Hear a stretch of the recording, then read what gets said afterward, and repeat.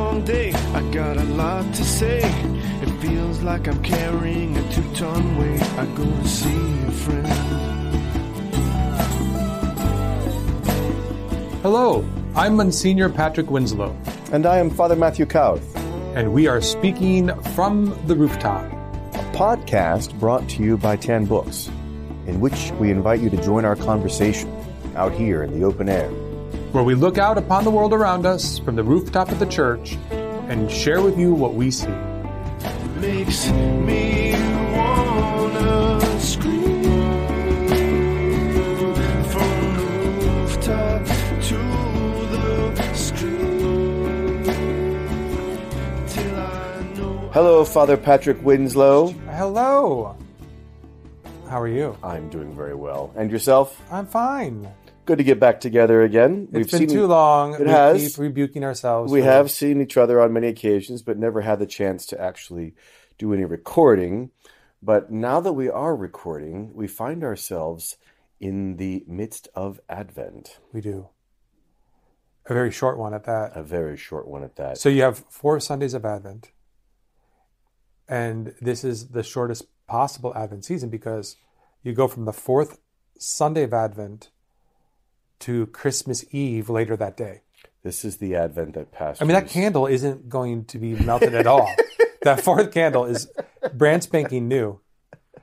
Well, most pastors not only will recycle them, yeah, dislike this setup for Christmas, but that candle is going to be recycled. Yeah, it's going to be recycled.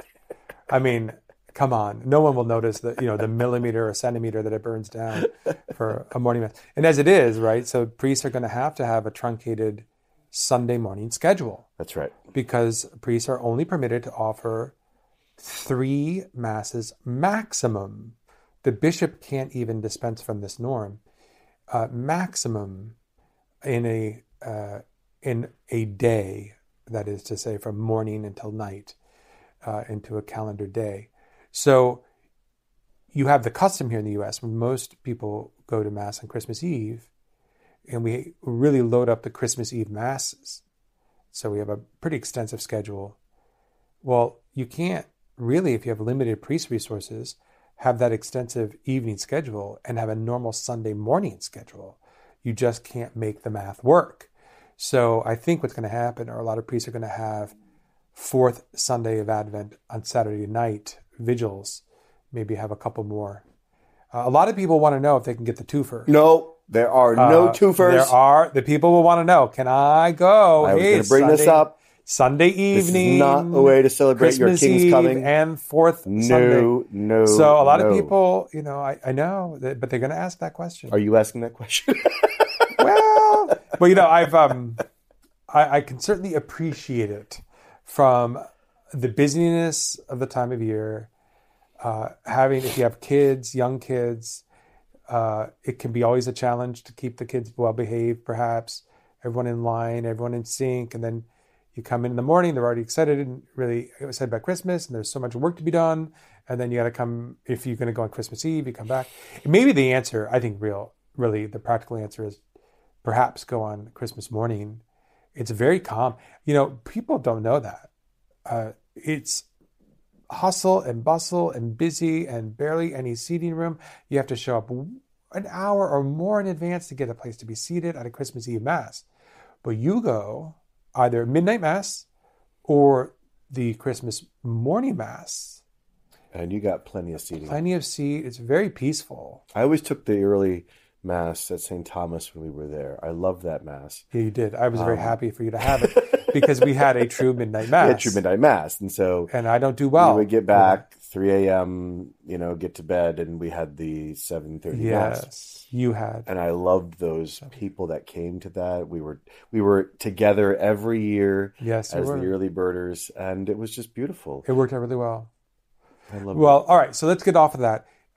Moving away from the practical, you were bringing up, I think, more of Advent in spiritual terms or time of preparation, or maybe you weren't. I don't know what were you going after. I wasn't going after anything. I just noticed that just acknowledging the context. I have had some people comment about a previous podcast that were very grateful that we gave them license to prepare for our Lord's coming by decorating early. Oh, really? Yes. Good. I've heard a number of comments on that. And it's probably more typical that we're getting compliments from giving people license. Well, that's true. They're not doing so. They need to rein it in. Yeah.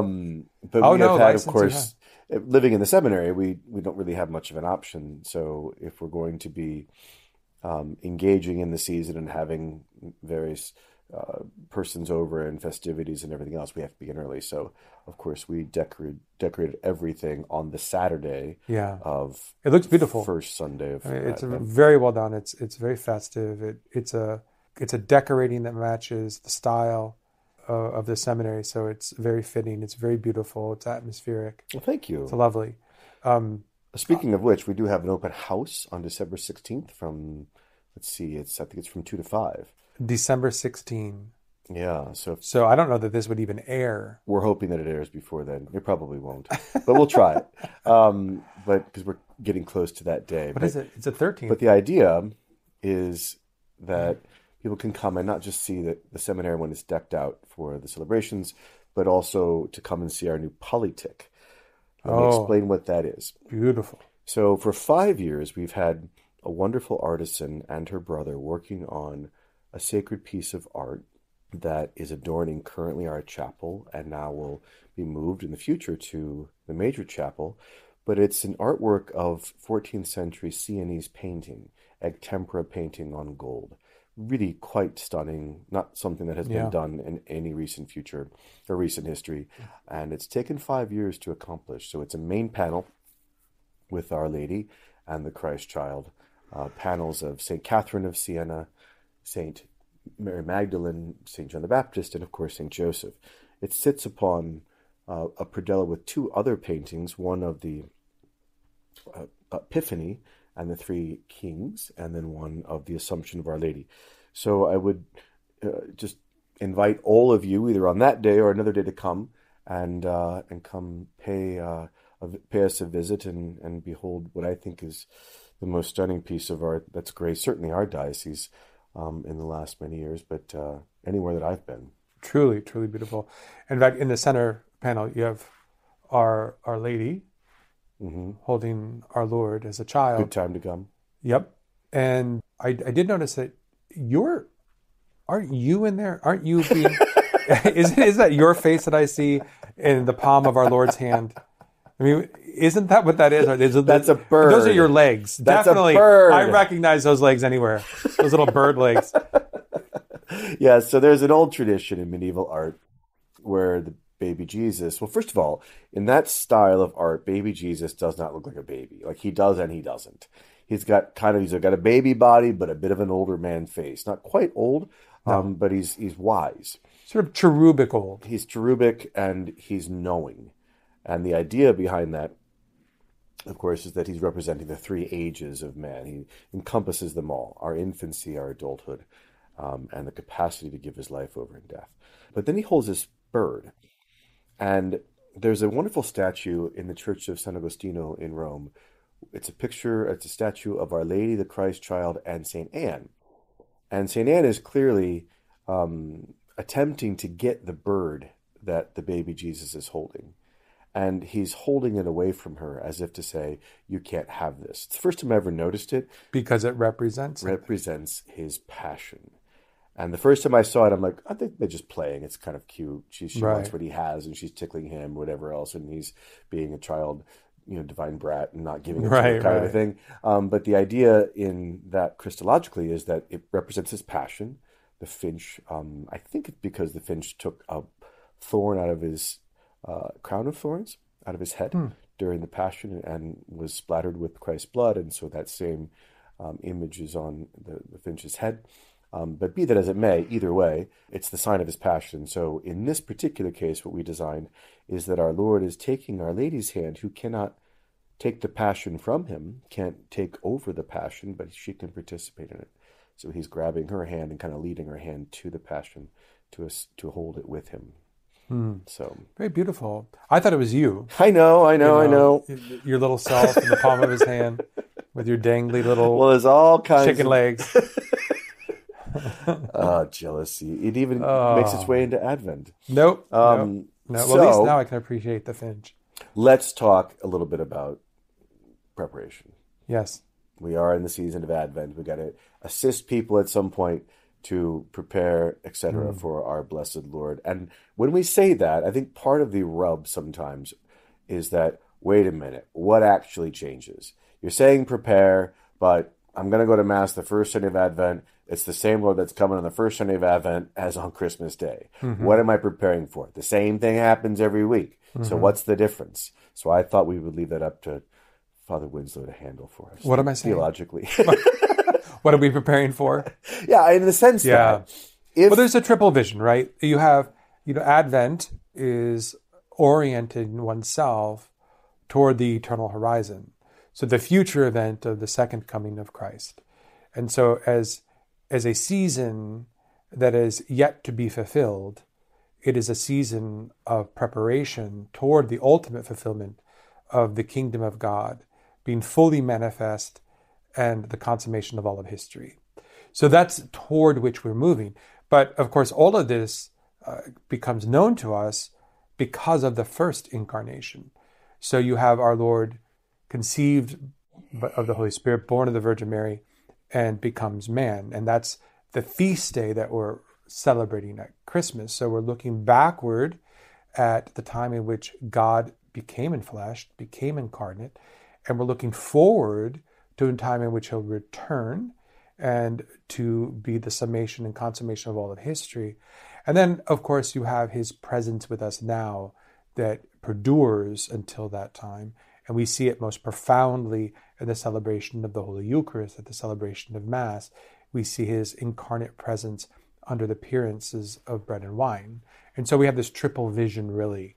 And so we want to always prepare to celebrate the Lord, particularly his past coming as a type of commemoration of that grand event in all of history, but also as it perdures and endures to this day through the Holy Eucharist, an extension of the Incarnation that remains with us today and is leading us toward that final consummation of all of history when we will have bodily resurrections and be with him in that eternal kingdom. So that's what it is that we're preparing for, a past event, a present event, and a future event all at once. So, oftentimes in the church's artwork, when you have scenes of the Annunciation, which of course is March 25th, because 9 months later is December 25th, right? Those two go together as the 9 months of our Lord in the womb of our Blessed Mother. In fact, you genuflect on the feast day. That's right. So that's if you've ever gone to the daily Mass and it's March 25th, you'll say the Creed and you'll genuflect at the mention of the Incarnation. Yeah. Was it? I can't remember the new translation. I always have to read it. Was incarnate of the Virgin Mary. Incarnate of the Virgin Mary. And you would genuflect. And you'll do the same thing at Christmas Day. Yeah. So the 2 times a year you genuflect. So the 25th, recognizing the 9 months prior antecedent of the conception of our Lord in the Virgin Mary's womb, and then on the birth. But when you see her in the Annunciation, and probably one of the most depicted scenes of Our Lady's life with our Lord, she's oftentimes reading a book, and she's oftentimes, that is to say, the Scriptures, and oftentimes looking at Isaiah 7:14. She's definitely not reading canon law. She's not reading. Well, she doesn't. And she's probably not reading because the she's a believer. She has faith.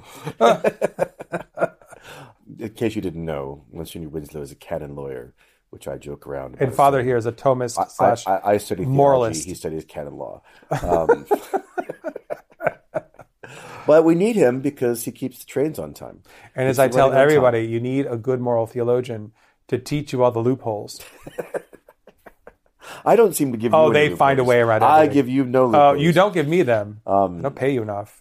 So if she's reading 7:14, she too is engaged in some kind of preparation, right? Because, of course, unlike us, she's waiting for the first coming. And in that case, the first coming of the Messiah, who is going to be born of a virgin. At the same time, just because that's the case, doesn't necessarily know that the one to come is going to be the Son of God. because, of course, God hadn't revealed yet that he had a son. There might be some antecedent hints and some foreshadowing in the Old Testament, but strictly speaking, that Christmas is also a revelation, hence Epiphany being one of the greatest feasts of the season, a manifestation that God has a son. We didn't know that before the Incarnation, before actually that was revealed to Our Lady at the Annunciation. And so she's also in that period of waiting for something that she doesn't know is coming necessarily. Well, that's interesting. Yeah, and certainly that knowledge will be matured and clarified when he speaks and starts teaching us about the nature of God in his discourses that pertain to the Father and the Spirit and himself. And that's where we start to we get the Trinitarian theology Right. in divine revelation. So we have a more concretized expression of who it is that he is, and that he is the eternal Son of the eternal Father in union with the Holy Spirit. So, I'm not suggesting the Mary Did You Know song, which is heretical, right? I mean, the idea is that she did know, but she didn't know before necessarily. No, I know what you mean. Gabriel came. But yeah, to truly understand, say, okay, I've conceived by the Holy Spirit. That, all right, you have a sense. Yeah, that this is God's work. This is God's work. This is a divinity, right? Yeah. The Holy Spirit does not conceive anything less than the divine. That's right. Yeah, so you know that's what's going to point. happen. But yet to be able to say, but that's in relation as a son to the Father and the Spirit, like to start to formulate those relationships and to articulate them. They really, he will be the one to hone further definition of those relationships. But it is a great question as what can she deduce based upon the words of the angel and what she's experiencing happening to her and when she holds the child. And for that matter, what the angels say in the fields to the shepherds. Mm-hmm. And then the reference to Emmanuel, God is with us. Right. I mean, what are those things that can Matthew's be Gospel. concluded?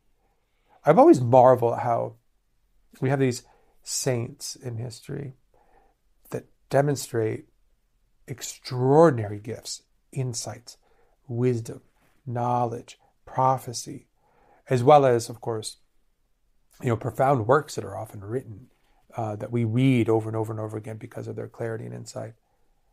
But then when people talk about what Mary knew, somehow she's dumb as a stump. She doesn't have the knowledge. Even though she's immaculately conceived, she's full of grace. Yes. It's like, has a perfect intellect that's not fallen. All of the insights, all of the gifts that every saint ever had. I'm Padre Pio, for heaven's sake, who had these mystical phenomena. But somehow take all of them, them, add them together, and they're still going to be less than what she possessed. Yeah, absolutely. So I find it extremely Wildly difficult less. for people to propose with a straight face that somehow she was just this maiden girl who was clueless. Exactly. No, I think that just the opposite.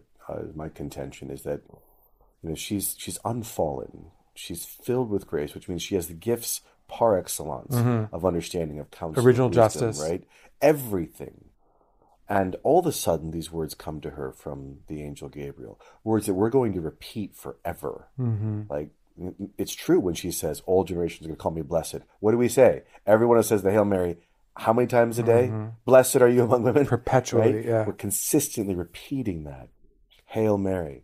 And I would say that at that moment, everything for her lights up. She realizes exactly what she was made for, number one, but also what it meant when Isaiah was talking about that, and what God is actually going to do, not just some Messiah, as we've heard 1,000 times, that was simply political, but something incredibly more. The one who's going to save us from our sin, but also it happens to be the Son of God, the only one who can actually repair that which was made with him, through him, and for him. And the prior moment, though, is the one I'm interested in, only because if she's preparing for something by the reading of Scripture, by her own life, by her prayer time, by inspecting, as it were, all the signs that God had given to her, and she could not have, and no one could prepare necessarily to be the mother of God. I mean, God prepared her by her immaculate conception and by his grace. And yet, just knowing what is going to happen doesn't happen, I can't imagine, until Gabriel says something. And so the reason I'm bringing that up, maybe just my own musings, is that I think sometimes I'm preparing for something I don't know. That's going to be larger than the thing that I'm expecting, because this particular season is all about everyone wanting like the perfect Christmas, or the perfect scene, or the perfect family visit, or whatever the thing is, to nail your Christmas dismount. Right. I'm going to land it. I landed that, right? And the hard part is there are too many players. There are too many actors. Yeah. It's not like you going off the vault. It's like you and 20 others are going off the vault together. Yeah. Good luck and get everyone to land that dismount together. Yeah. And so maybe we need to consider our preparations as being a bit more grand than all the social lubrication happened and everyone got along. Let's just smile at each other as we launch off this off this pommel horse. We pray we don't kill each other on the way down. That's right. And can have a little sense of humor about us. I was thinking about this earlier today, I think it was, that God became man, this incredible act of love, while we were fallen. And it seems a simple statement, but practically speaking, I'm not sure how well we, the faithful, absorb that reality, because so often we think that we merit his love. So often we think that we have to deserve it. But we deserved nothing. In fact, we got what we deserved, right?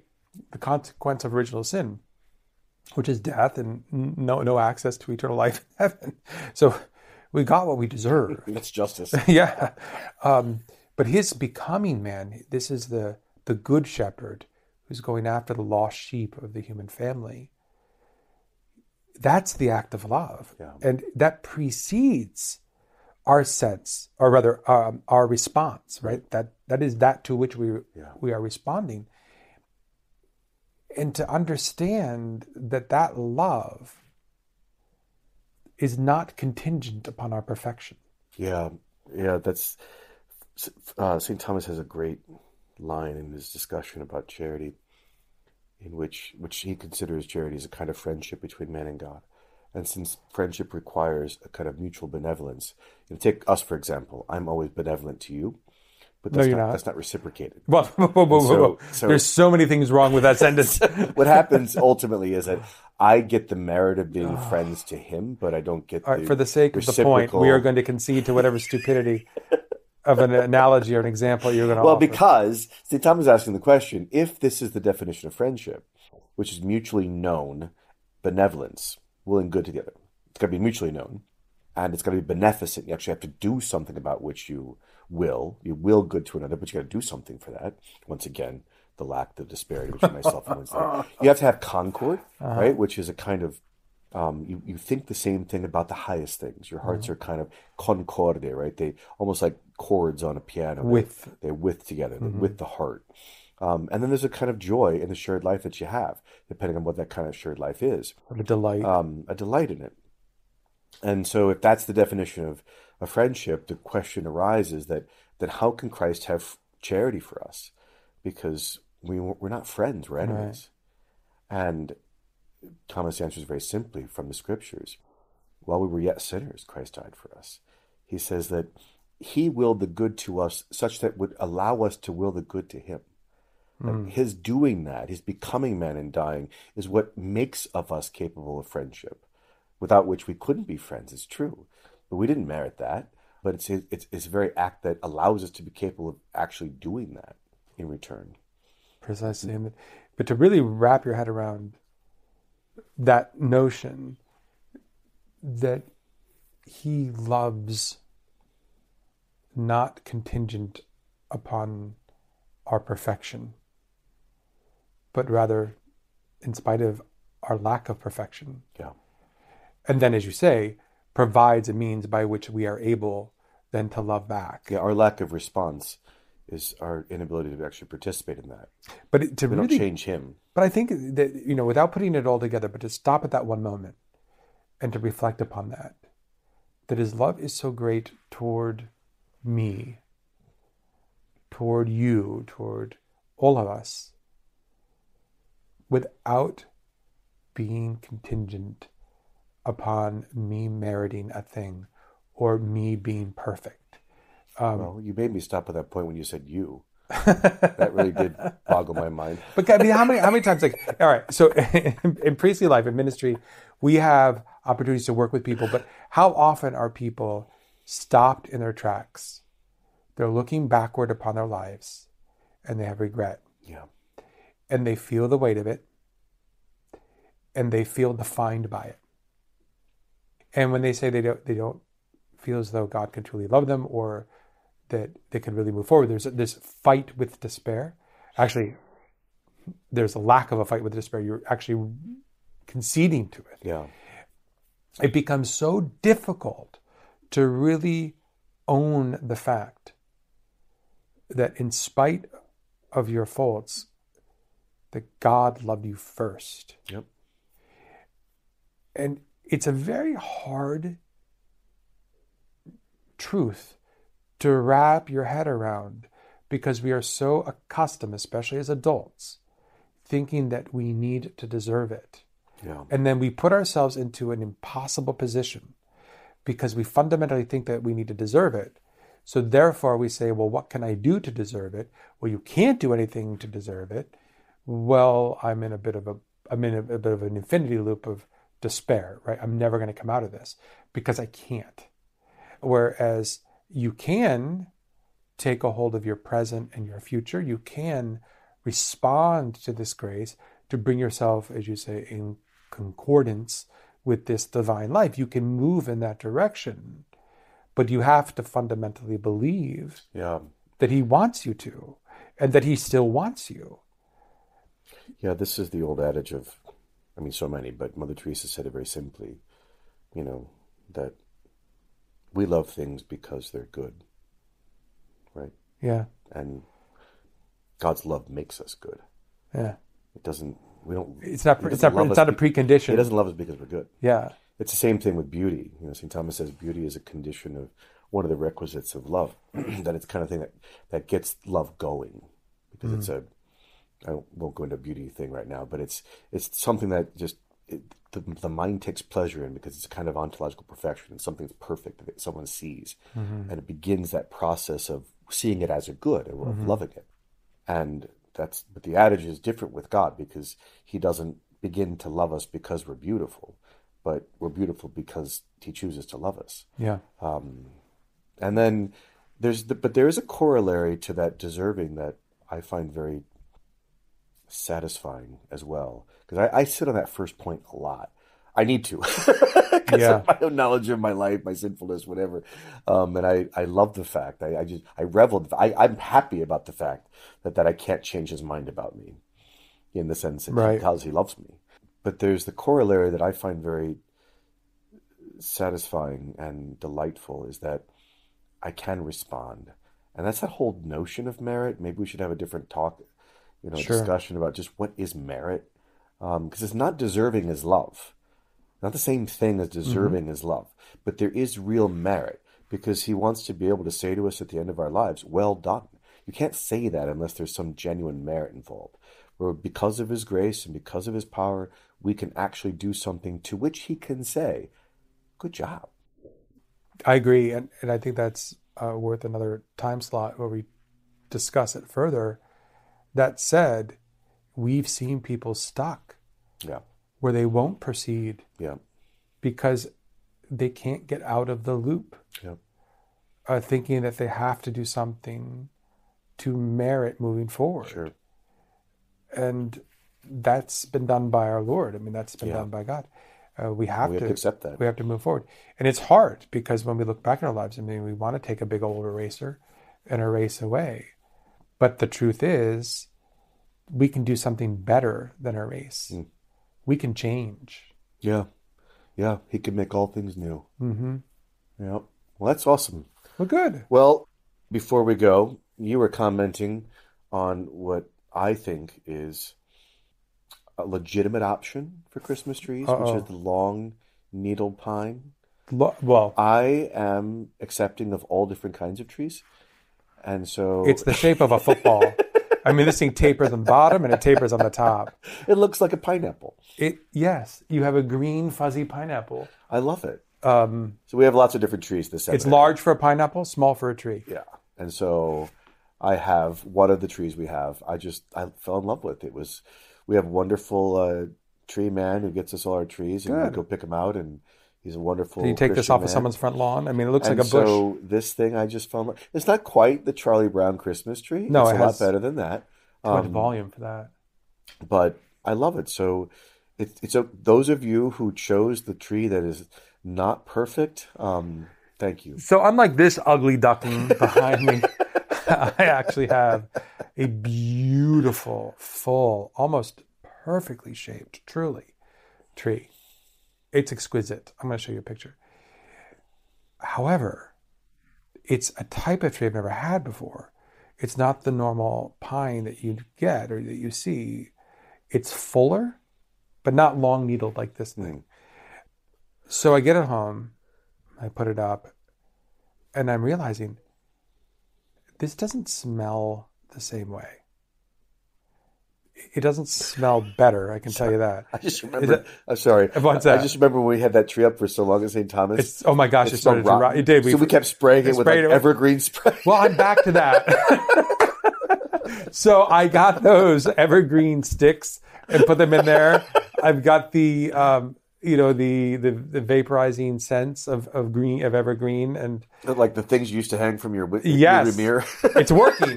It's working. It's a full-on approach of pine. But I have to say, I had to for the physical beauty, I had to sacrifice the scent. Now I'm going to see how it goes with my synthetic scents. So far, it's going fairly well. But when I first got it, I thought to myself, did I make a mistake? Did I sacrifice the physical beauty? Did I sacrifice the scent for the physical beauty? Yeah. But to be fair, I didn't know that was my proposition before I got into the house. It's only when I got into the house I realized that I had to sacrifice something. Yeah. You never sniffed your tree. Well, no, who does that? I do. You're ridiculous. You do not walk around like lifting up a tree. No, because the whole tree lot is filled with glorious scents. It's just that I know it's in the air. Now, for those of you, and we're going to let you go, but for those of you who are handicapped emotionally and whose wills are bent and whose minds are darkened and have a fake tree. Oh, my. There's still time to make confession before is. Christmas. I'm going to leave it right there. It's a call to repentance. At least get a real wreath for the door or something. Just some evergreen inside. Something. Let's get some of the outside inside. But it's hard to vacuum. I was having some vacuuming issues that, in any event. All right. God bless you all. Wonderful Have a blessed preparation of Advent. God bless now. Makes me wanna scream from the rooftop to the screen. Thanks for listening to this episode of From the Rooftop. For updates about new episodes, special guests, and exclusive deals for From the Rooftop listeners, sign up at rooftop.podcast.com.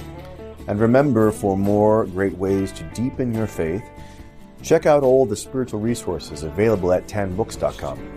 And we'll see you again next time. From the Rooftop.